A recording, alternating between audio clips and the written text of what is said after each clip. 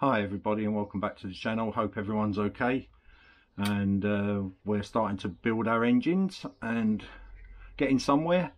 I'm showing you the two differences between the Li SX TV and the GP range. Basically the cams are different. The one in my right hand is a GP one and the one in the left is a Li stroke TV. You can see the difference in the cams, and that's also what you'll find the difference in the two shoes. The ones on that one's a GP and that one's an Li. I haven't got they come with little covers on, cam covers, which don't make a lot of difference to them, but I don't know if I hold them, can you see that's higher than that? The hole's higher for the spring. The front one would have the cam. There's a little dot on there facing downwards, so that would be in that way facing downwards, and the top shoe, which would be that one, would be on top like so. If you got that set up, all the hubs are the same, by the way, apart from the holes in them where you put this plate on. Some have got two holes on the earlier versions.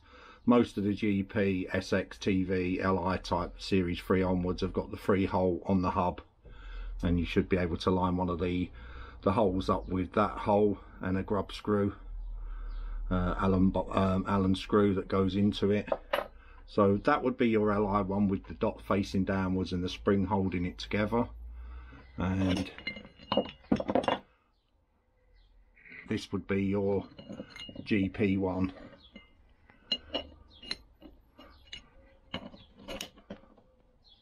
So in effect the GP shoes are slightly bigger. And see how I've got to hold it, unfortunately, because I haven't got the spring in it, but the shoes themselves, if I tilt it down a bit so you can see it, that's oval again to fit in, and obviously when the cam goes it opens the shoes up. If you put GP shoes with Li, you won't get the hub on. You can imagine the gap. It's not a massive gap, but it's big enough. If you get it on, the hub won't actually turn if these linings are worn off in any way. These are original GP ones in Achenti, and these are original. They're actually out of a series 2, which I replaced and upgraded to GP. Again, they've got good linings on them. There's no reason to chuck them away. They just need some brake cleaner on them. Of course, have a look.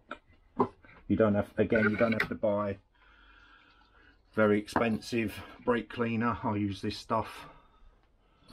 Spray that, it gets rid of all the grease off of your linings. On the cam, which I'll show you in a minute when I put it into the engine, you need to grease up this part with LM low melting point grease or normal grease. Any grease in there will do, but the shoe side of it, you want copper grease on there.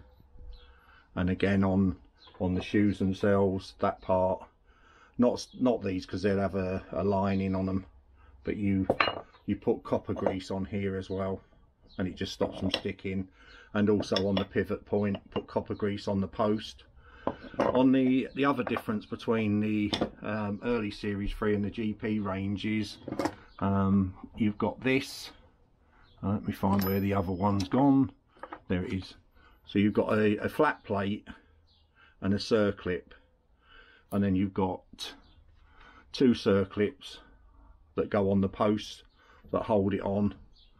With the GP, it's just a spring, W spring, that holds both shoes on. So you can use either on either. As you know, I could put that on. I'm not going to use them on the engine I'm building because it's a GP engine. I want to keep it all GP.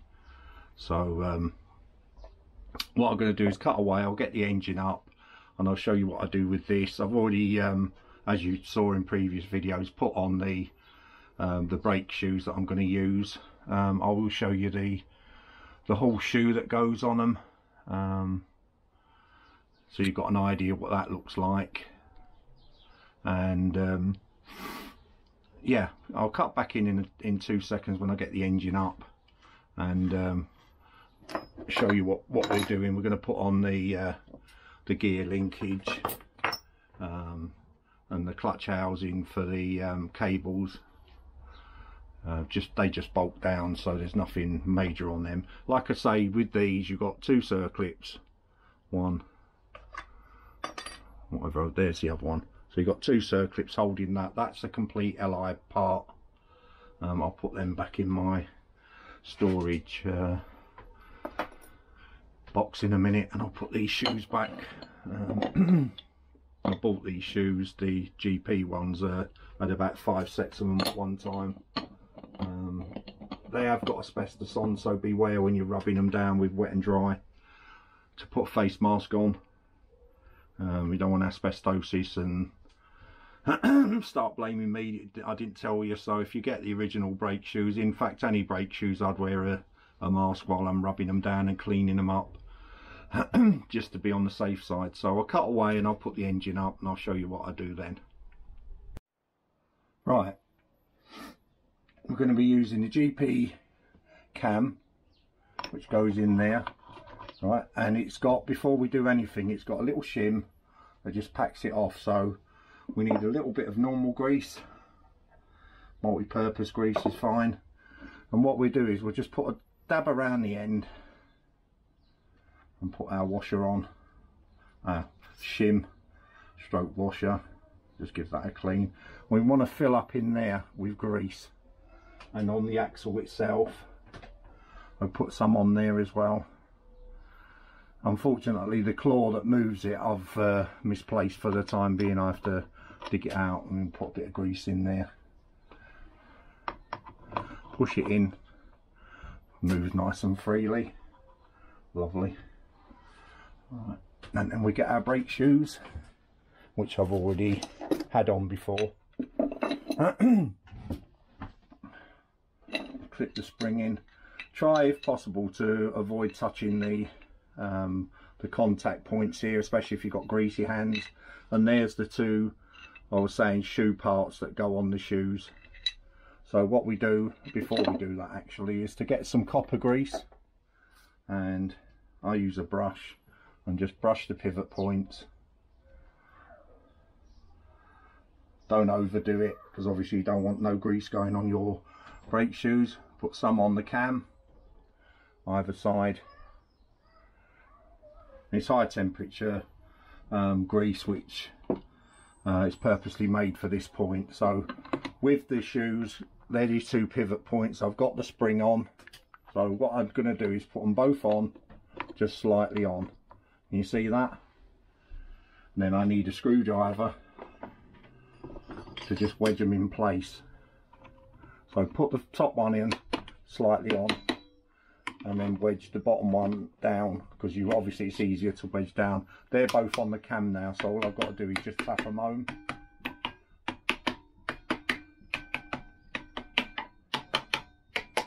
Right, and what we can do is just wipe any excess copper grease off the shoes. We will need to knock this back in a bit, so I will put the clip on, but it will be coming off on a later video when I find the actual claw. So just get yourself a pair of pliers, wedge it in. I'll turn them and then just clip them in like that, with a bigger pair of pliers of course, because I knew that would pop out, but they just need pushing through like this. That one's all, oh, she's sprung off and gone on the floor. Let me get another one out. I'll hunt that one later. So when's here's another one.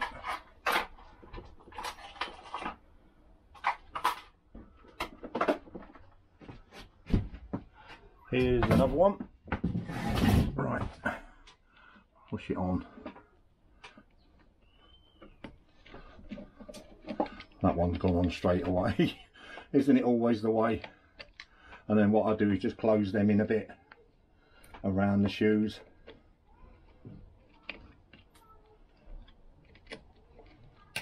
Like so, they're not going anywhere, they're not fall off. You can actually bend this cam down as well, which is what it's supposed to be like. This one's a bit of a flat clip. There we go. And it can't wiggle its way off. You can hit that with a hammer there as well, bend it down a bit. And there's our brake shoes fitted. Now if we'd have put the Li cam in there, these shoes would be out. And the hub, I have had them where the hub actually does fit, where, you know, when you get these brake shoes out and you're not sure what you've got, because they, you know, you're talking millimeters difference in the pair of them. They're not all got the numbers on like these have got. They've got the Innocenti numbers on, but a lot of them haven't got the Innocenti numbers on. 2204 GP, 19 tends to be normal series 3. And then what we're going to find the claw in the Innocenti one. So I've changed also the oil seal for a smaller one.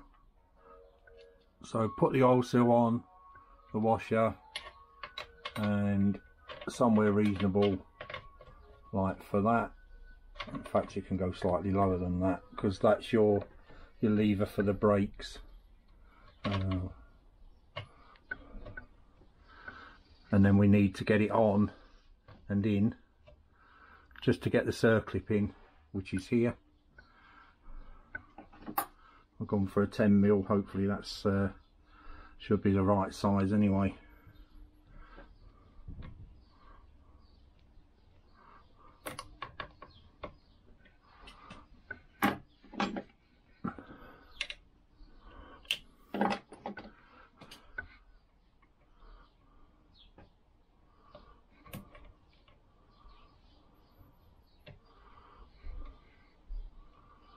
I'm kind of hoping you can see what I'm doing here.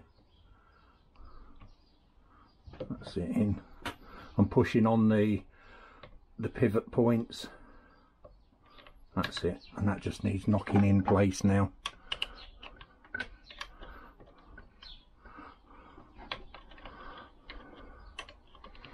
Brilliant, that's lovely. And like I do with all circlips, just roll them slightly. I can't get that in the bottom, but that's rolling around. You can see that's not going to come off. So we've got our oil seal on, our our shim, and our circlip. And that looks pretty good actually. So that's our back brake done. I've got to clean up the pads, but I'll do that with the brake fluid as and when the hub comes. It looks like I'm going to put a uni one on. They seem to be a little bit cheaper than the Scooters India, believe it or not, and using them in the past, they're as good if not better. So I'll edit this in so you can see it, and yeah, I'm more than happy with that. That looks really good. It's on, it's in the groove. See if I can just knock that. No, camera. I just like all the circlips pointing to the south. There you go. They are quite tight. I mean, there's no slack in it. And as you know, that they're GP shoes, GP cam. That's an old Innocenti lever. They're all the same. Scooters India, whatever. They're all the same. I know this is a Scooters India engine, but there's a lot of Innocenti stuff going on to it.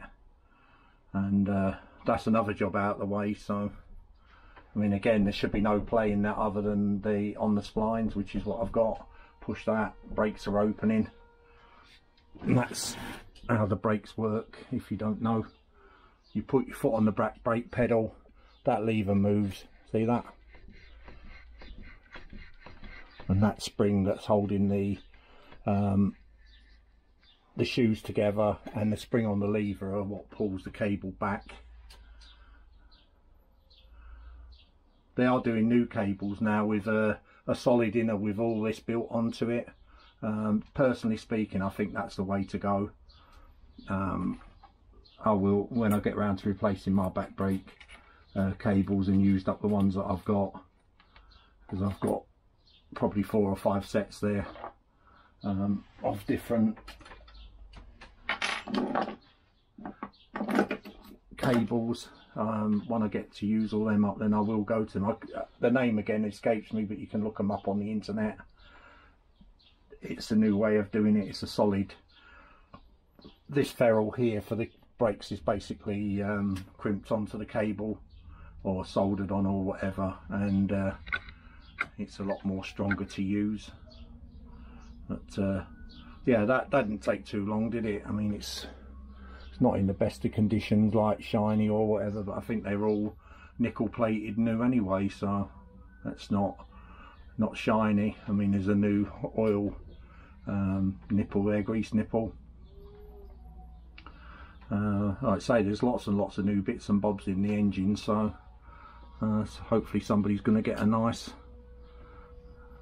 well, they are going to get a nice engine, aren't they? They're going to get a plug and play engine, and hopefully trouble-free miles for thousands of miles. That's what I'm hoping for anyway.